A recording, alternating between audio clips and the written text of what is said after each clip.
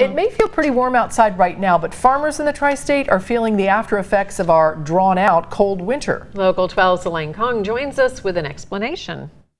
The cold weather at the start of this year looks like it's going to create trouble for farmers and have a delayed amount of produce at farmers markets in the area. I spoke with one farmer who says he's going to work around the clock to make sure he makes up for the missed time.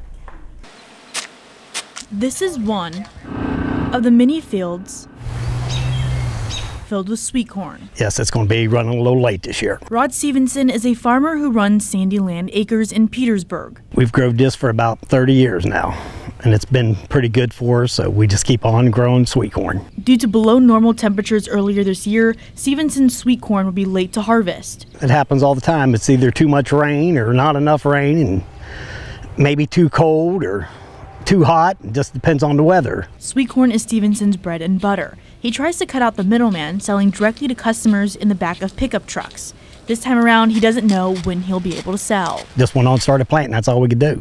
Yeah. It was too cold, but we couldn't wait no longer. Stephenson says although the cold weather has delayed his crops, he has faith it will get better. It's starting to look pretty good. Stephenson says he's hoping to get the first field of corn ready by July. Reporting for Local 12, I'm Elaine Kong.